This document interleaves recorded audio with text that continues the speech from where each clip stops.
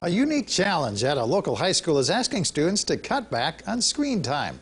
KELOLAND's Max Hofer takes you to Washington High School for that story. Good morning, Max. Good morning, Perry. Now, the average teenager spends roughly 44 hours a week on their phones.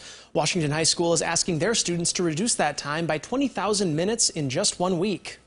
When I checked in, On average, Washington High freshman Shawnee G'day spends 3 hours a day on her phone. and for me that's a lot just because after school, school is like 6 hours, and then afterwards, after practice, I would go on my phone, and I know I was like on my phone a lot. For 1 whole week, Mayor Paulton Haken challenged the entire student body plus staff to reduce their screen time. The goal was to reduce it collectively by 20,000 minutes. We thought to have a fun spin on it instead of making more rules and trying to police this. At the beginning of the week, they had every third period class record their screen time. Counselor Travis Siebers says the Student Council created daily challenges for students to find other ways to spend their time. We tried to challenge our students to be snap-free for 1 day.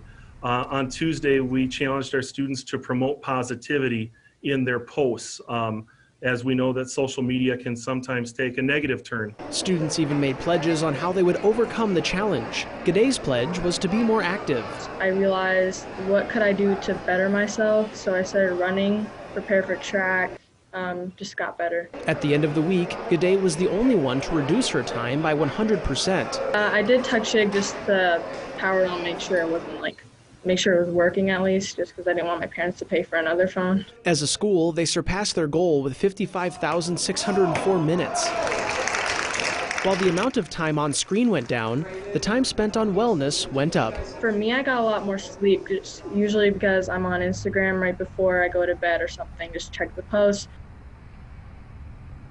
Now, as a reward, G'day got a $50 Shields gift card, and the winning classes were treated to breakfast pizza by Mayor Paulton Haken and prizes from Shields. Wow, what a nice surprise. All right, thank you very much, Max.